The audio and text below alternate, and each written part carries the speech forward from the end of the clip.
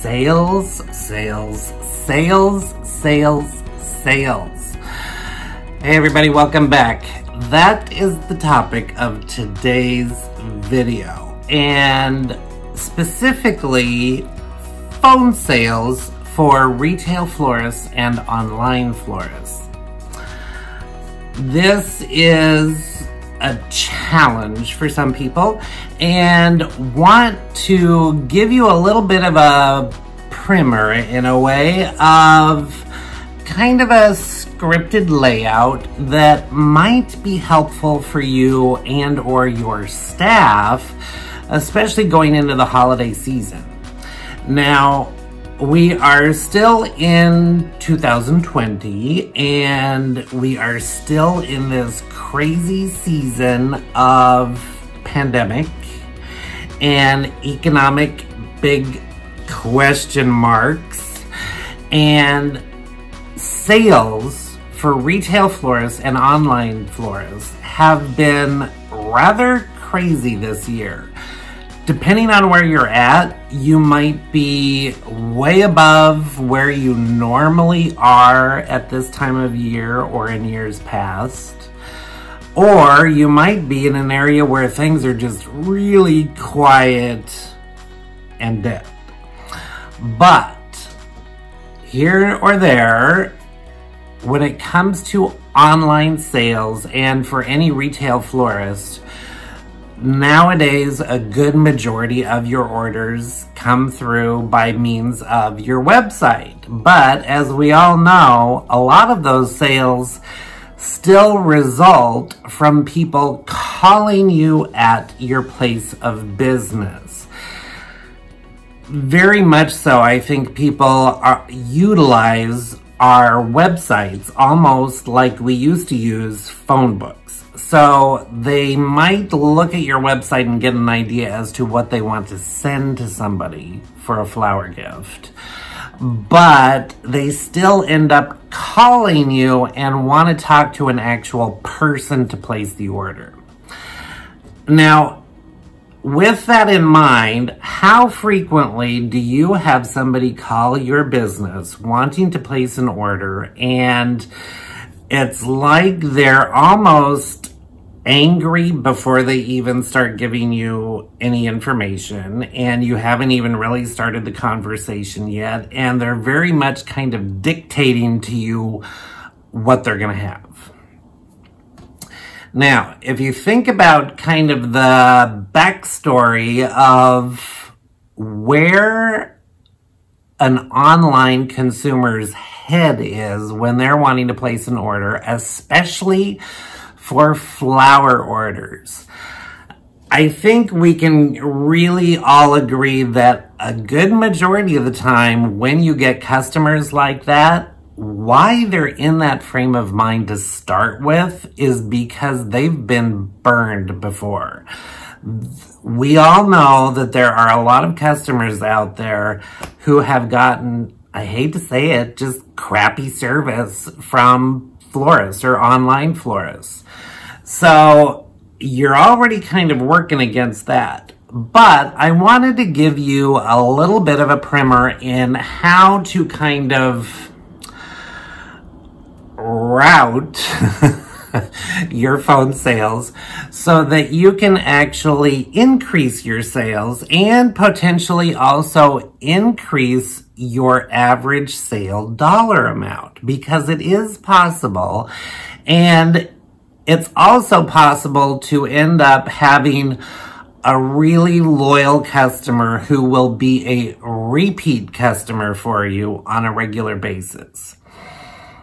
Now, if you are not comfortable on the phone, this is good for you.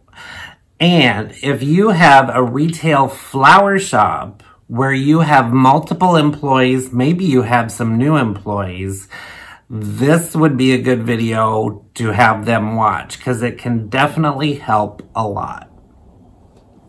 Number one, when a customer is calling you and wanting to place an order, you have to know from the get-go that anytime somebody's calling you, you have the ability to help them in some way, shape, or form.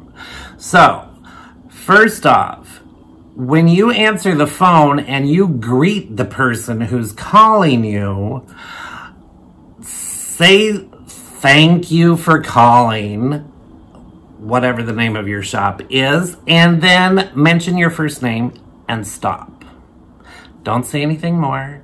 Just say thanks, good morning, or good afternoon if you want to, the name of your shop and your first name. Do not finish by saying, can I help you? That, for me, is a really big pet peeve, and it just rubs me the wrong way. Why I say that is because ultimately, if you could not help the person who is calling you in some way, they wouldn't be calling you in the first place. So just know from the get-go that you're going to be able to help them. So that's first.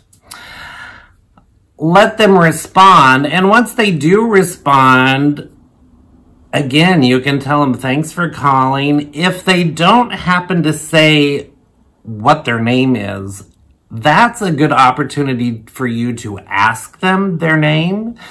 And that way, especially if you are a longtime florist or you do have a lot of repeat customers and you utilize your computer system, that gives whoever is answering the phone an immediate name that they can use to start looking to see if this person has ordered before. So that's first. Hopefully, you can get your customer's first name. That's a really important key, if you can. That way, during the course of your conversation, when you're on the phone taking their order, be referring to them by their first name. That creates a real personal interaction, and customers remember that.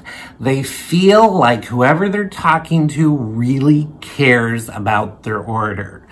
So if it's at all possible to get a customer's first name, that's really helpful. And of course, you've let them know what your first name is, so that way you can, again, at the end of the phone conversation, be letting them know again, just remember my name's Frank. That would be if I was answering the phone. If there's any problem with your order, don't hesitate to call the shop back and ask for me, and we'll sort out whatever the problem is. But getting that personal connection with your customer on the phone is really important. From there, you can get into the nitty-gritty about why they're calling and what they're wanting to place an order for. For starters, I would always suggest start with the name of the person the order is going to and their address and their phone number. If you don't want to get all of that, at least get their name and the purpose of why they are ordering flowers or whatever it is they're wanting to order. Find out what the occasion is. If it's a birthday or an anniversary or a sympathy order to that effect, you kind of get the rigmarole of going through placing and getting an online or phone order from a customer. From there, get the card message. Really important to get that card message early in the order, because from a sales standpoint, that lets you know how important this order is. And that can be key, because that can, for some customers, somewhat determine how much they want to spend on an order. So it kind of gives you a ballpark idea of maybe a dollar value to start with.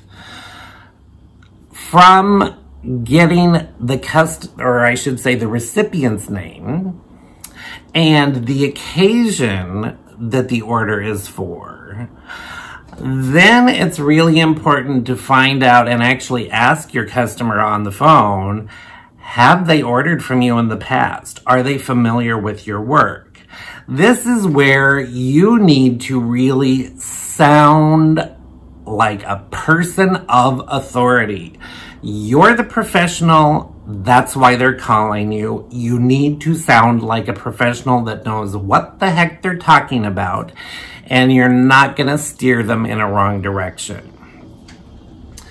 So, once you've gotten that clear, if they haven't ordered from you before, that's a good opportunity to let them know kind of price ranges for things, and you want to keep this kind of general.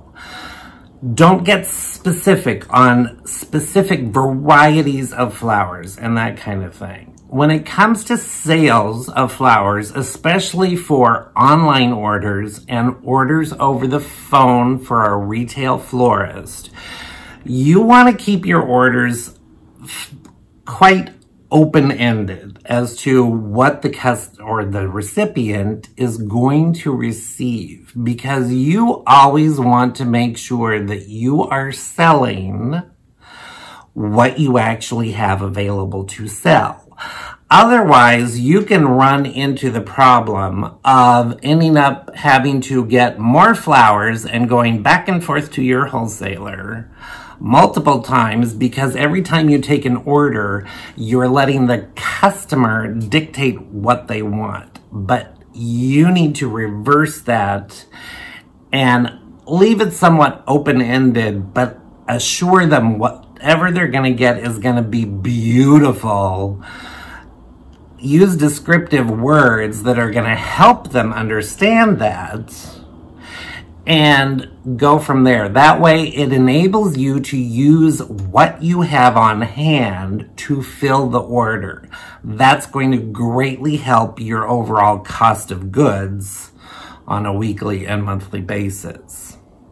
So, backtracking, once you know the purpose of the order and the occasion, and if they haven't ordered from you before, that's when you can kind of give them some bits of information that can give them a good mental and visual idea of the size of what they can get for certain dollar amounts. So, as an example, if your minimum delivery range starts right around anywhere from 35, if you start that low, to 45 or 50, for a lot of shops, that price point would be something small, suitable for a bedside table or a desktop.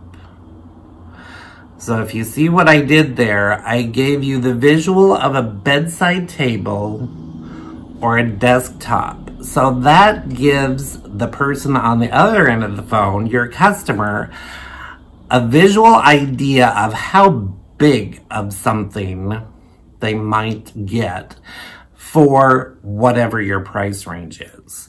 From there, I usually suggest other pieces of furniture as a suggestion where something can look really good, or an area of a home or a business. So you could say, at this price point, we could do something really lush and lavish, and it would look really good on a coffee table or a credenza.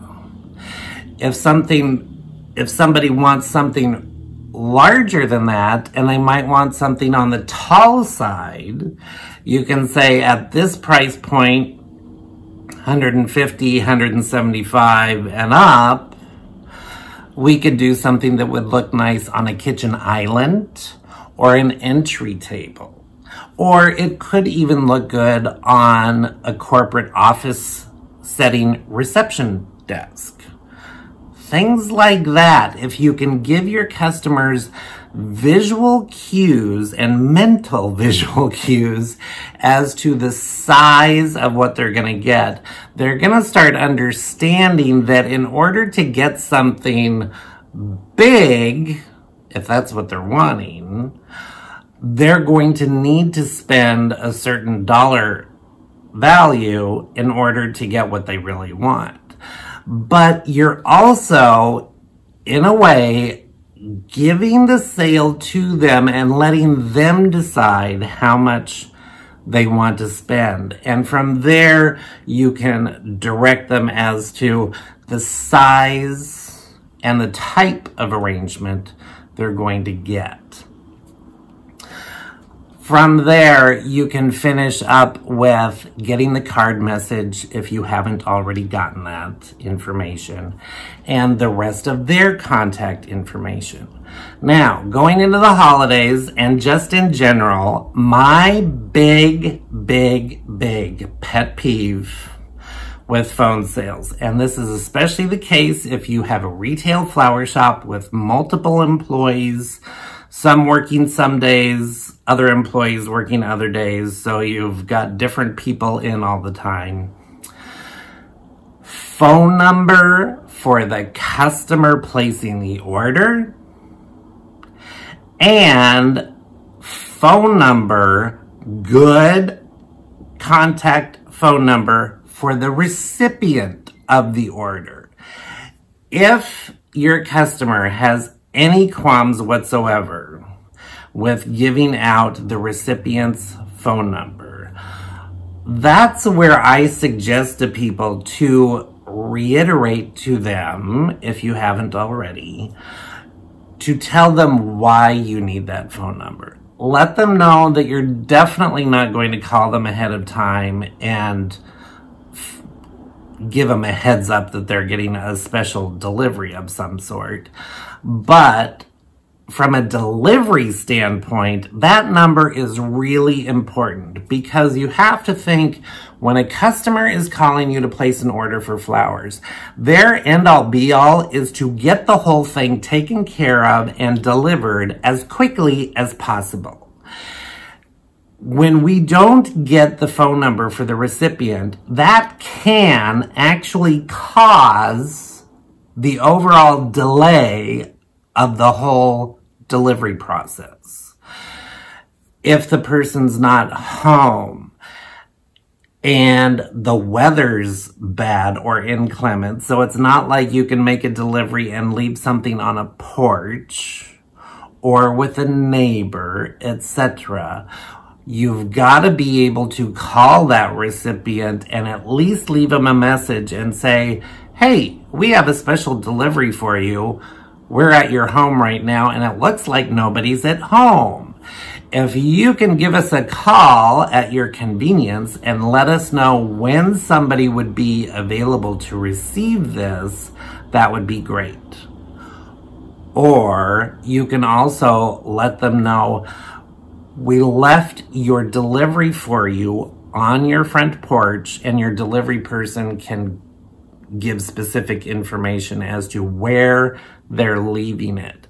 Because in this day and age especially, so frequently people are going in and out the door into their house from their garage, and they don't even use their front door.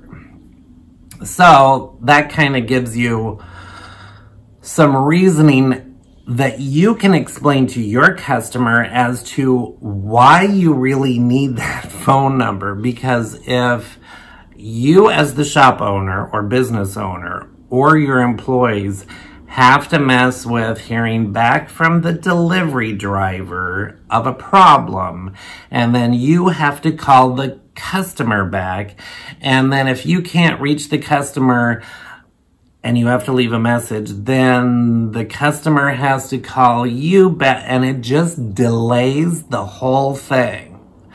That can actually cause a problem with delivery even being able to be accomplished. So that's why it's really important to get good, accurate phone number for both the recipient and the customer that you're getting the order from. And that's really important, because sometimes you'll find and discover that maybe the recipient has moved, and if it's to a residence that you are making the delivery to, the customer that placed the order with you might be completely unaware that they've moved and they no longer live there. Maybe they live 5 blocks away. Maybe they live in a completely different town that is still in your delivery area, but it's still a different area. So little things like that can really help you be successful with taking a phone order. Now, dollar amounts. You can ask if there's anything else they might want to go with the flowers, or maybe a plant, if it's a plant of some sort. A lot of places still sell balloons, but a lot of places don't anymore. But if it's for the right occasion, you can always inquire and ask if they would want a plush animal, if you have plush animals to offer, or a box of chocolates, or depending on where you are and depending on how your licensing works, potentially a bottle of wine or a bottle of champagne, etc. It all just kind of depends on the occasion that they're placing the order for. Hopefully, though, that kind of gives you a general idea of the progression of a phone order for a retail flower shop. If you can kind of follow that, I think you will find that you have the ability to actually increase your average sale. And that's always a good thing, because if you can get to the point where you're actually working smarter and not harder, maybe producing fewer orders, but your dollar amount is higher, that can be a really good thing for the bottom line of your flower business. So with that information, hopefully that's helpful for you and potentially your employees. For taking phone orders, especially right now, this is good timing to be practicing these things and kind of your general script prior to getting into the holiday season. If you like this information and like this kind of content, definitely give me a thumbs up. And if you'd subscribe to the channel, that helps me know that you really like this kind of information, and I will definitely make a point of creating more content like this, specifically in these areas. If you'd like to get a notification when I do upload a new video, definitely hit that bell icon below. That way you'll get that little notification either on your phone or on your computer that I've uploaded a new video for you. And my upload days right now, as it is, are Mondays, Wednesdays, and Fridays. So until next time, we will see you very soon. Stay well, everybody, and go get those sales. Bye for now.